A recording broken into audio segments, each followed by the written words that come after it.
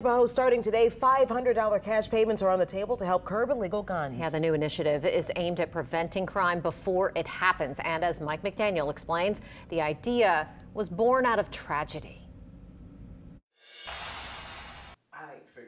On any given day in Tangipahoa Parish, Chief Jimmy Travis with the Sheriff's Office says there's a problem. That's a problem nationwide.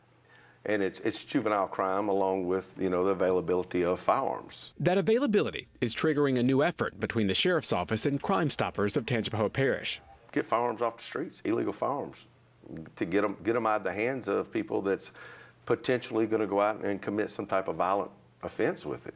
Crimestoppers now offers $500 cash payments to anyone for information leading to the arrest of juveniles or convicted felons in possession of illegal guns. Most of the firearms we deal with that we do recover in a lot of these cases normally come back stolen. No questions asked. Crimestoppers CEO Michelle Gallo says anonymous tips can be done by phone, online, or an app. It'll be investigated, and if they do find that weapon, that illegal weapon, and that person is arrested, then we will pay that tipster $500. Travis hopes using Crimestoppers as a tool before violent crimes happen will stop senseless shootings, often hurting innocent people. As we've seen in a lot of our homicides and stuff, often it's not the intended target that gets struck. It's an innocent victim. That's what happened back in October when 16-year-old Leonard Williams was killed during a teenage house party in Hammond.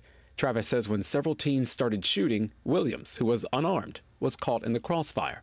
The last two I can think of juveniles that died were caught in the crossfire, and these kids had illegal weapons.